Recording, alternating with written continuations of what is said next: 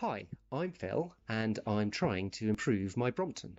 I've cycled about 10,000 miles on my current Brompton. I've lugged it on trains and boats all around the country, and I'd like to make it a little bit lighter. I'd like to try and improve the brakes and try and get the gears working a bit differently as well. I'm going to make a few videos as I go along so that you can see what I've done and in case they help anybody else. And if you have any questions, I'll try and answer them in the comments.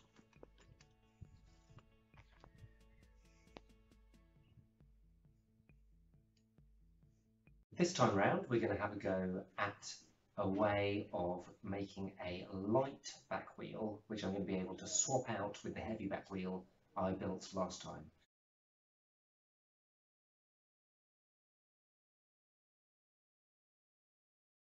So as before, I need a rim. I've gone for the Sun Rims CR18. I've got a Surly single speed hub. It's got a disc brake fitting there, and was to me a very unusual cog fitting on the other side. I've got 32 spokes, 32 nipples here, and I've also got some synthetic grease, which we're going to just put a little top to make sure that there's enough grease on the spokes. And also, above all else, the most crucial object is Sheldon Brown's instructions on how to build a wheel. It was incredibly useful to me last time. It's going to be useful to me this time as well. And I also need to say huge amounts of thanks to the good people at SJS Cycles who helped me basically choose the right hub. I've gone for a Surly Ultra New hub. I'll put all the links below. And that hopefully is going to be something which I can swap out relatively easily with the Shimano hub I built last time in my previous video. Okay, so as before, the first spoke is the leading spoke. It goes in from this side, and in an ideal world you're going to be able to read the label through the valve hole, which hopefully you can see that. So I'm going to put it in right at the top.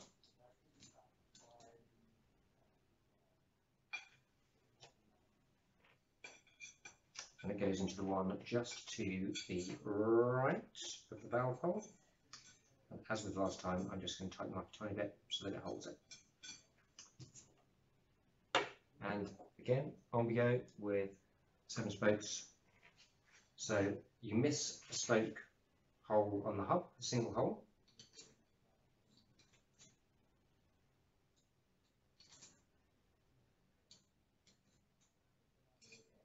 And you miss 3 holes on the rim. So I've missed a single hole there, and 1, 2, 3 on the rim. And it goes here. Now this time I'm going to be hoping to build the rim 2 cross, which is to say that each of the spokes is going to cross 2 of the others as it goes into the rim. Never done it before, we're learning together, we'll give it a go.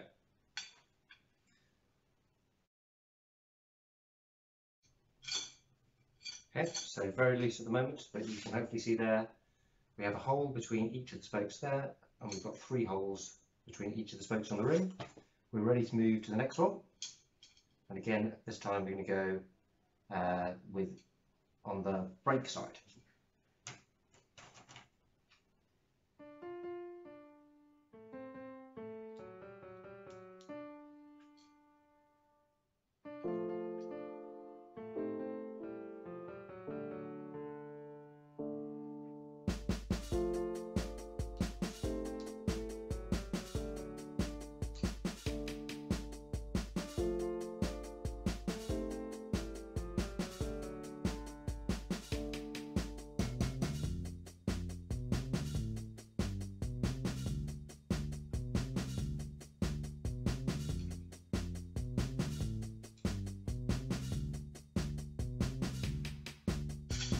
Okay, so now we have all those ones in again. Again, you can see we have a single hole there.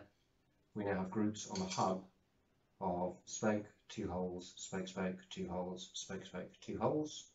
Onwards, as always, consulting Sheldon.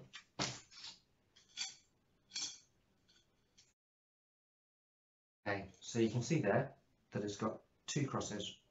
That's the spoke we're talking about. It's crossing this one right to the hub and this one a bit further from the hub. So again, as with the single cross wheel, which I built in my previous video, there's no way that I'm going to be able to get this spoke, which I've just put in, underneath the one that it's crossed. There's just too big a gap. Hopefully you can see on the video that there's maybe a 1 or so centimetre gap at the moment. So I'm going to have to live without the what they call warm lacing. I'm just going to lace it up and then we'll see how stiff it is.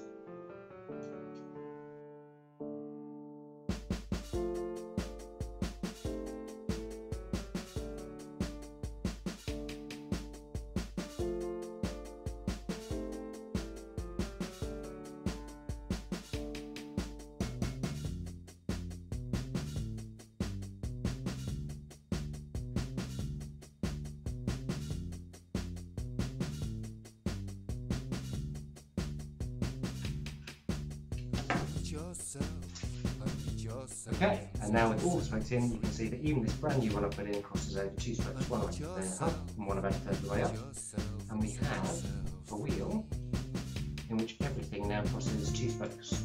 What I'm going to do is now I'm going to trim it up using the electric screwdriver and the wheel jig, and then from there we'll talk about all compatibility problems.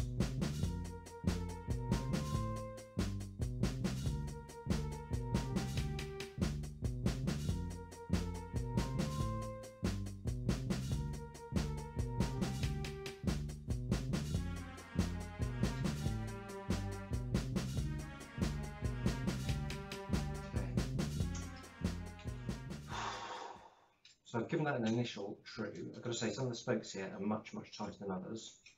So I'm just going to give them a bit of a stretch, see if that makes a difference. And then I'll put it in the wheel jig for more. However, one thing I did want to talk about is the compatibility, because the compatibility in this project is a bit of a nightmare. So here's the wheel, the last one I built, and you'll be able to see straight away several differences between it. First of all, this is silver and this one is black. You can also see that this one has a weird screw axle and this one has an Allen key style one, or hex wrench. And on the other side, you'll see that this has one sort of disc brake, and this one has a 6-bolt thing. The Shimano has the centre lock. Now, at least part of that is just because I got this hub second hand and it was silver, and so I kind of put up with it. Black is definitely the main colour I'm going to be going for because that's what the crankset has to be, so it's going to be in black. And I've now come to the conclusion that I'm probably going to use the single speed more than the hubbed gear. So if it really comes down to it and I don't, I'll probably just accept I've got to buy another black hubbed gear. For the axles, I think that's quite an easy problem to solve. I'm just going to get, I think, another axle like this to put on this hub here. And for the disc brakes, I'm just going to buy ones that look the same and hope that nobody notices. So that's how we've got this far. I'm going to true this up fully in the jig, and then next time we'll move on to the front wheel.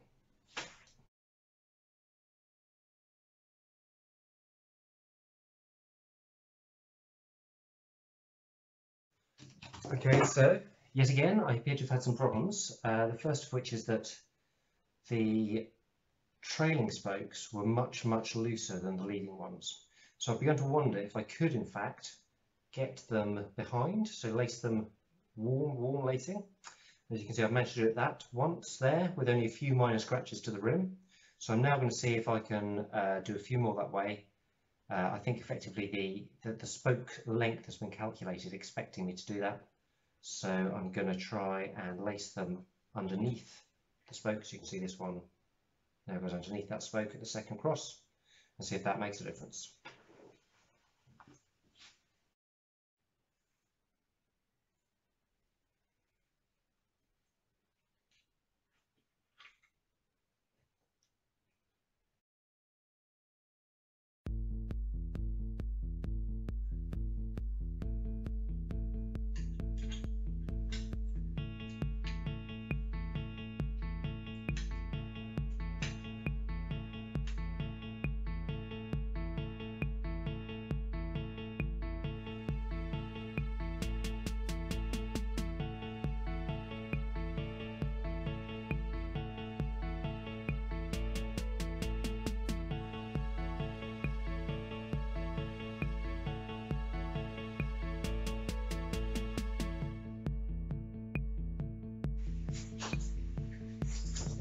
Okay, so I hope you can see this all right. Each of the laces now goes under the one behind it, and all of the ends are now sitting much better. Some of them were sticking out previously, so I think they would have caused a puncture. So hopefully this wheel will now, it's absolutely rock solid, be able to cope with the pressures.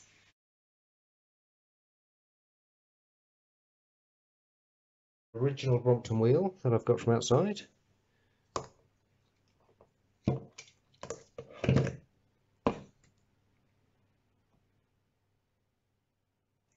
Okay, so that's coming in at 1442 grams. Here's the wheel with the Alpine hub in.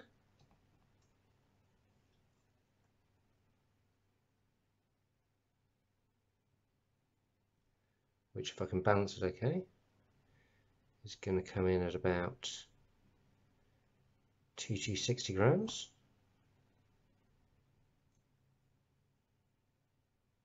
2265. And finally, the wheel I built today feels a lot lighter. Come on.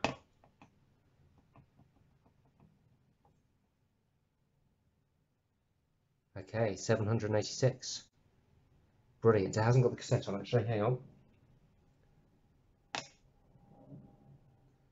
Okay, 974 including the cassette.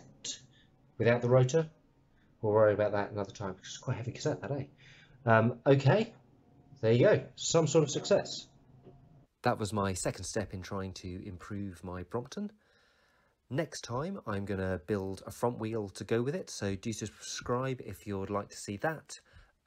Do like this video if indeed you did, and if you would like to see my efforts to build the hub geared wheel which you saw at the end of this video, do click on the left hand side of the page.